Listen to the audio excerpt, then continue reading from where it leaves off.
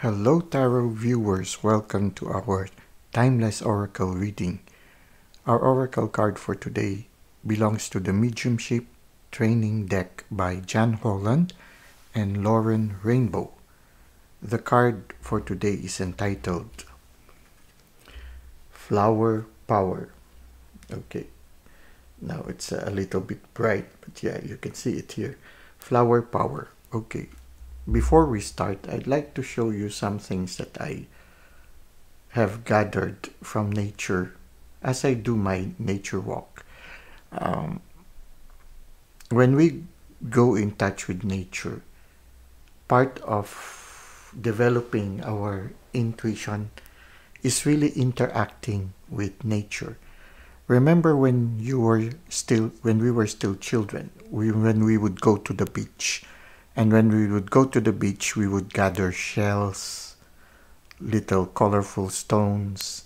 Sometimes when we see starfishes, we look at them and then we throw them back to the sea. We gather the different shapes of shells and we collect a lot of stones and sometimes even those branching corals that are already dried up, that are washed to the shore. What we were doing when we were young, this collecting of shells, is actually the active way of developing our intuition.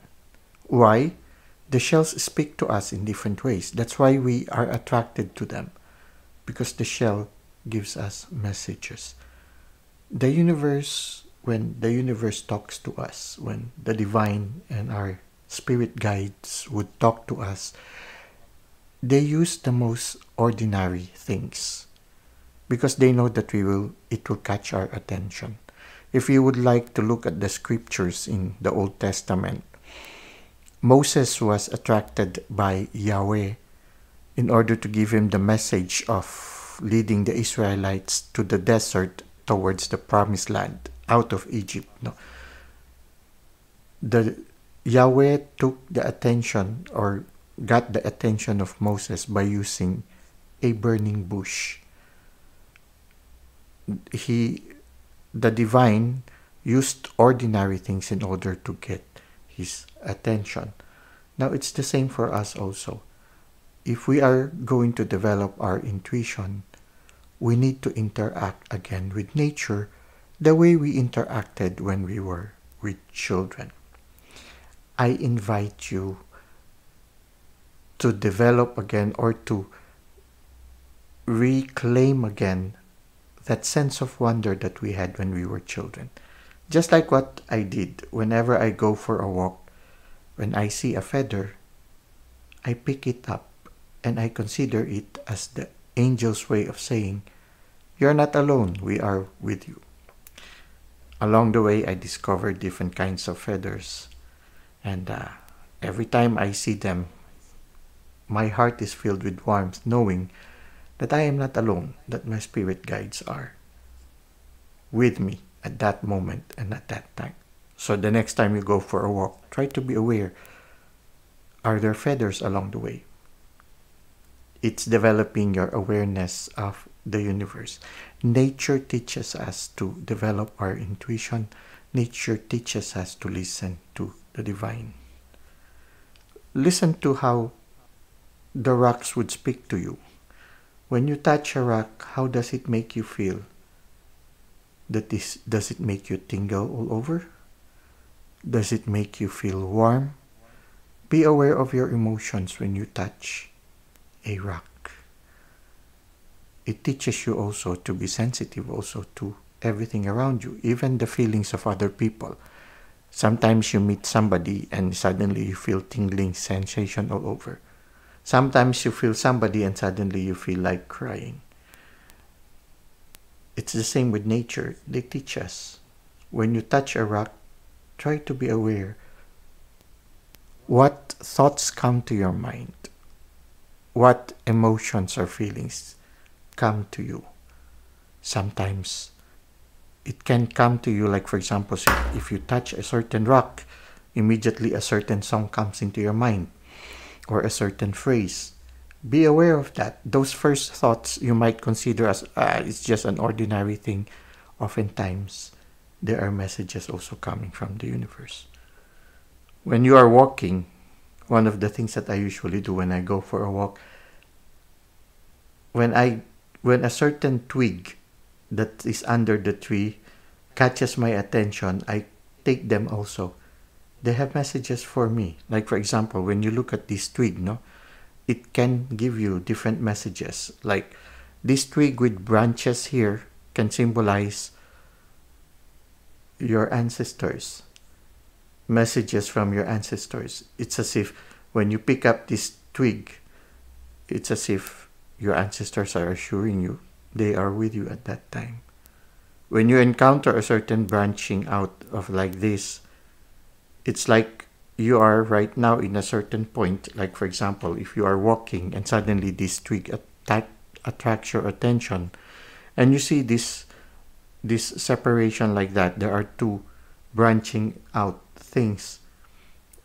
You try to listen what kind of message it is giving you. It can be a message that you will have to make a decision in the near future. One decision will be a very smooth road. One decision will have a node, so there might be an obstacle also in another decision. So you try to see, if you go through this one and then you find an obstacle, then maybe the divine is asking you to go to another route, to take another route. There are so many ways that the universe can speak to you. Sometimes when you look at the barks of the tree, the patterns of the bark gives you a message. Even the pattern of the leaves of the tree, or even the clouds, even the water, or even the fire. Some people refer to it as divination. You can look at it in a general sense as learning to listen to your intuition, learning to trust the messages that nature gives to you. And that is the message of this card, the flower power. Somehow, the mediumship training deck is about mediums who are teaching other people to develop that gift, those who feel that they are being called to become mediums. And there are different ways of learning to develop our intuition. One of the best ways is interacting actively with nature. So the next time you go for a walk with nature, interact with it. Go back like when you were a child. Be aware of the things you encounter. Little branches, little feathers, little rocks that attract your attention. Let them speak to you. In this card, the flower power, the authors are teaching us that flowers can also speak to us. I have several videos with regards to listening to the plants. If you are interested, you can check it in this channel. It's something about quite similar to this flower power, wherein just by the flowers, you get to receive messages from the spirit realm, from your inner self, from the divine. Now, we will try to read from at the back of this card and try to gain some more insights regarding flower power. Flower power. Flowers have a gentle way of touching our heart, our memories, and our soul. Their colors, shapes, fragrances, and beauty all provide hope and a sense of heartfelt inspiration. Flowers are capable of holding energy. Did you know that you can do a reading by holding a flower?